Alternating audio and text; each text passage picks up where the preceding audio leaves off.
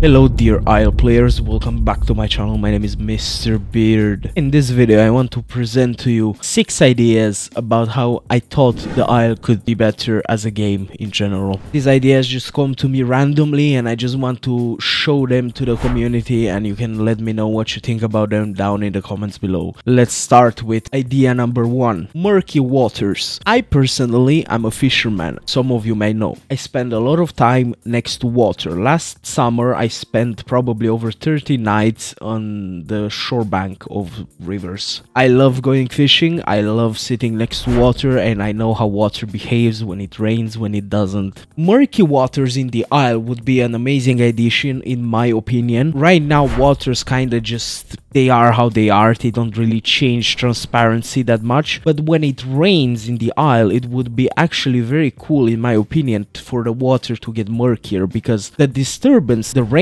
causes to the water actually makes the mud from the bottom just rise up and the water just gets murky. This will make rivers and lakes just get murkier, and dinosaurs will be having way harder time seeing what's under the water. For example, a Dinosaurus hunting. Now when it doesn't rain for a couple of days it could actually get clearer and clearer, and it would be harder for Dinosaurus to hunt in those conditions. And not only Dinosaurus, Baryonyx, Osteoraptors, Suchomimus, Spinosaurus, all of them. Now drinking from muddy waters is not always easier for land creatures as well. Drinking from mud waters would actually make getting water and filling your water bar way harder, because you're also drinking mud that comes with that water, so it will take longer for you to refill your water. This will make it easier for water predators to kill you when you drink water when it's raining and it's muddy. This is basically to balance the fact that when it doesn't rain for a couple of days the water is so clear you don't have to worry about getting ambushed, so it's harder for predators to hunt you when the water is just clear. This, you see, some balance brought to this mechanic as well. Adding this muddy water gets you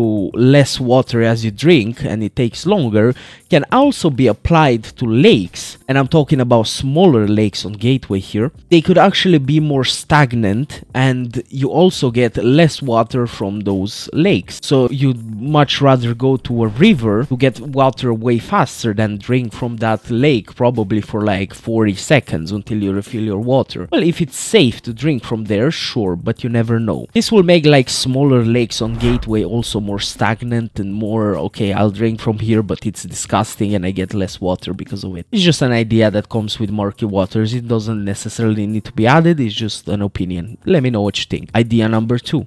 Birds that will steal fish from rivers and lakes, and I'm talking AI birds here, that basically steal fish from water just like Pteranodon steals them, and these birds will actually carry the fishes from the water onto the land next to the water to eat the fishes. This will actually make it easier for dinosaurs that have fishes on their diet, for example Herrerasaurus I believe, to actually go on next to rivers and lakes. They will see birds there eating fish they caught from the rivers or the lake there, and it will just steal that fish and, you know, refill its diet that way, not having to go swim for them. This was actually a cool idea that came to me when I thought about how birds act in Red Dead Redemption 2. You know, they just go in above water and they just grab things and they eat the fish and stuff. It would make the ecosystem, and just witness those birds just steal fishes, it would bring the game to life and the nature to life, and this would actually be an interesting idea. Let me know what you guys think about this one. I want to take a second to ask you if you'd like to subscribe to my channel. It will mean a lot to me, and I think a lot of people that watch my channel are not subscribed, so if you actually consider doing that, I appreciate it a lot. Idea number 3. As we know, floods and droughts are gonna come to the Isle. Floods are basically when it rains the water level rises. Droughts, when it doesn't rain the water level goes down. This can work with murky waters as well. Well, we focus on floods here. When water rises during rainy weather, we could actually see along murky waters vegetation that's in the water, going down the river or, you know, just floating in the water. Everybody that spent or went to a river that when it actually rained in that period, you will know and see the river carry downstream all kinds of branches, logs, just things next to the river, right? Just as the water rises, it just rips branches from trees and carries it downstream stream. This is not necessarily, it's just visuals basically. It will make waters feel more interesting to look at. It will bring the nature to life. It will make the game look more appealing, because right now if you look at rivers, it's just water flowing down. It's just the water, right? The swamps look amazing in my opinion, all the vegetation and stuff. The rivers right now is just water, right? And it would be actually a cool idea to see a log come down the river, and Dinosuchuses and dinosaurs that actually go under the water will see these vegetations floating under the water, because right now it's just vegetation sticking out from the bottom, you know, those long vegetations at the bottom of rivers and lakes. Well, right now when it rains and the floods happen, you will see these textures of vegetations just floating down the water, and the water being muddy as well and murky. It will add to the feeling that, oh my god, it's raining, it's getting bleh, you know, the water is just bleh. Idea number 4. We all know that Herosaurus can climb trees in the Isle. Well, this idea focuses on that. Imagine if a dinosaur, like for example an Ankylosaurus or Diabloceratops or all of these dinosaurs, could actually go next to the tree that Herrera is in and just shake the tree for the Herrera to just fall down. Because right now dinosaurs have the ability to shake trees for fruits or coconuts or whatever. Of course, the bigger the tree, the harder it will be to shake the dinosaur out of the tree, because it's kind of hard to shake a tree that's very tall and very strong. But if it's like a coconut tree and a Hera is there, I don't see a problem why Diablo can just shake the tree and Hera just falls down. So Hera can actually needs to jump away and run to another tree if it doesn't want to just drop and break its legs. I think it's an interesting idea that I would like to see in the game. For example, Ankylosaurus, it's way bigger than a Diablo, and it will actually hit a bigger tree than just a coconut tree with a tail, and it will shake that bigger tree, and Herreras will just fall down, or it will be harder for them to sit in that tree, which will force them to jump to other trees, which is just an interesting idea to think about. It just makes the game more fun and more, oh, there's a Hera, let me disturb him, you know.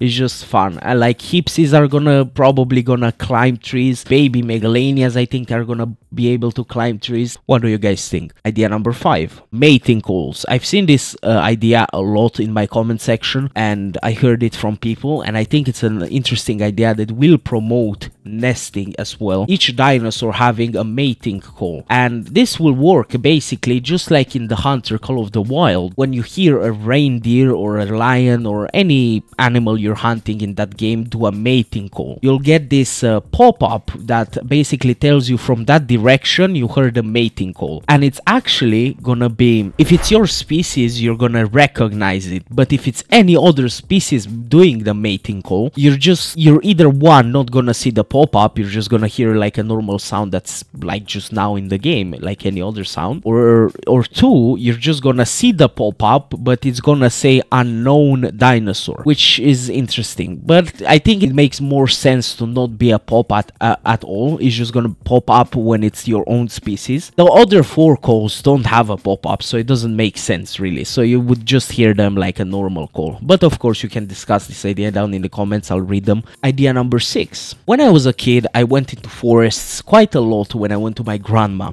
And everyone that went into forests as well during summer times and stuff know that before you enter a forest, the forest just seems dark. Right now in the Isle, you can actually see a little bit into the forest, but in reality, as you see in this picture, outside of the forest, before you enter them, it's just completely dark, because your eyes are not accustomed to the lighting that is in the forest. You have to enter the forest for you to see what's in there, which is actually an interesting idea I thought about. And this one will make chilling next to forests way dangerous, because things could sneak up on you and they can actually see you right from inside the forest, and you won't see them because it's hard to see inside the forest. The light is not the same, and you risk being ambushed basically. It gives carnivores more advantages to hunt you, and it gives herbivores more thought process to make you, okay, let me not chill here because I might get ambushed. Okay, even if it's a beautiful spot, I either risk sitting here and get ambushed, or I just go like a few meters in that direction and just be kind of away from the forest. But you also risk being interesting scene, because the more you go away from a forest, the more in an open field you are, and you kind of putting yourself in the middle of a field where everything can see you. So you could chill next to a forest, right? You could even chill in the forest, right, if you want to. But yeah, I think it's an interesting idea, right, to have forests seem dark on the outside before you enter them, and when you enter them it just lights up. It happens if you ever went into a forest. And there's a bonus idea I come up with. You don't really need to take this one seriously, maybe you do, maybe you do not. It's idea number 7. I just had this idea in my mind that humans, before they left the gateway, they had these alarms set around gateway, and when dinosaurs walk past them,